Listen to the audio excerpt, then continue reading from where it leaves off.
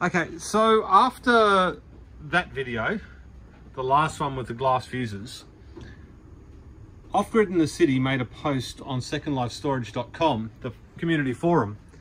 And I think one or two people made reference on YouTube as well to wanting me to test these cells and perhaps even a little bit of a further inspection on them. Now, I think it's madness going this deep into it, but hey, it's lockdown day. I have nothing to do, so I might as well try, you know, make the community smarter. Now, one of the questions, look, we're not going to worry about this close-up shot of these cells, right? But that one's well attached. That one's well attached. And then that Sanyo. Focus, U, AVE. Oh yeah, that one. Well attached. This one up here. Don't know what it is, but it's well attached on both ends. All soldered to the bus bar. Then we've got this Sanyo. Oh, look, it looks crap, but you know, you don't do close-ups on YouTube for a reason. That one. There was one more. 1, 2, 3, 4, 5. No, that's it. Okay, so they're the 5 cells. So let's pop them off and see if we can do another test. Another comment was on this device here. Yesterday was the first time I've used it. I haven't used it again since. Let's pop that off and take a look. I'll just get the Hacko this time, just because it heats up nice and quick.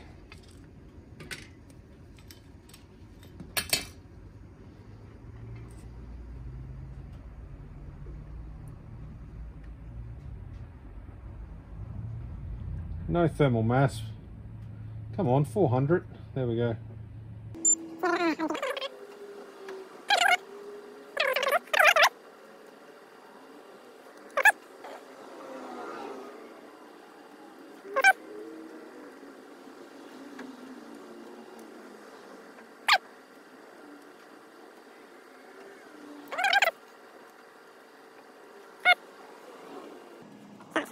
Alright, so they're the 5 fuses that failed.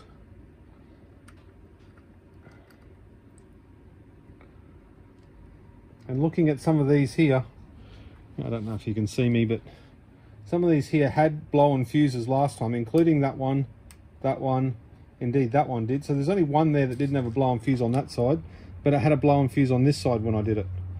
Is it a black mark? I don't know if that's flux or a black mark. But it does look like there's no consistency between which cells it is. So let's test those fuses. Turn that off. Rightio. So cell number 1, continuity. Well, we were expecting this, but I thought I'd test it anyway. Interesting, that one does not have continuity. That one does, and that one does. I can clearly see that one's blowing now. I don't know whether that's the heat or maybe it was short-circuited, so we'll take that out of the loop and say 4. Okay. Grab this little device. Now, someone said you can set the amps by shorting it out before you do anything. That's interesting. We'll just go straight to 2 amps. Since I believe these are 2 amp rated fuses, and we're at 4.2 volts. So, let's see if I can get this in shot.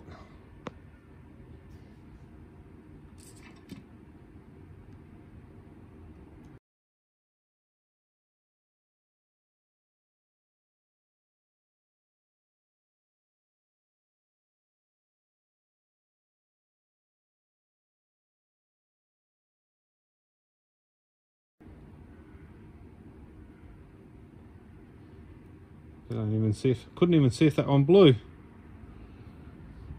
Where are you?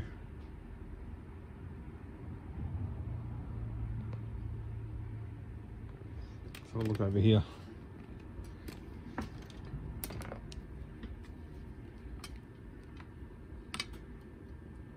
Okay, so that one blew at 2 amps. Next one.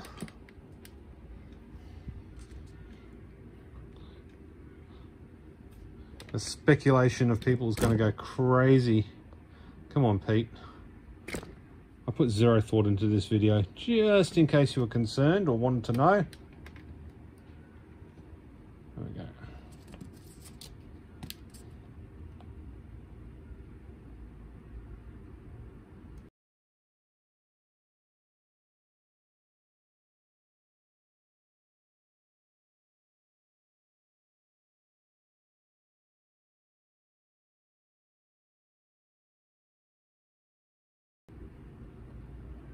So those amps jumped up ever so slightly and that one blew. I saw that one that time. The third one, technically this is the third one, I guess.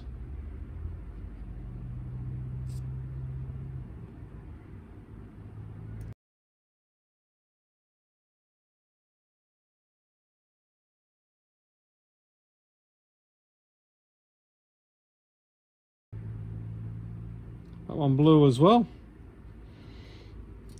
If anybody was interested, I have a whole heap of fuses for sale. They seem to be faulty.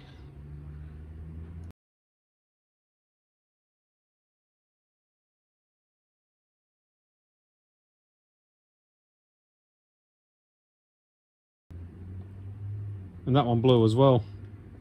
So they blew under 2 amp load. So look, there's another 8 minutes of your life gone.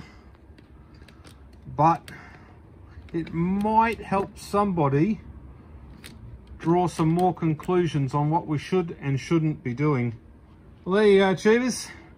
I don't know what you're going to get from that, but they all blew. So it wasn't the fuses that were the problem on the battery, and as you can see, they're all attached very, very well. So we've got another mystery wrapped in a quandary. Thank you very much for tuning in, and I'll see if I can fit my thumbs down here. I'll see you on the next one.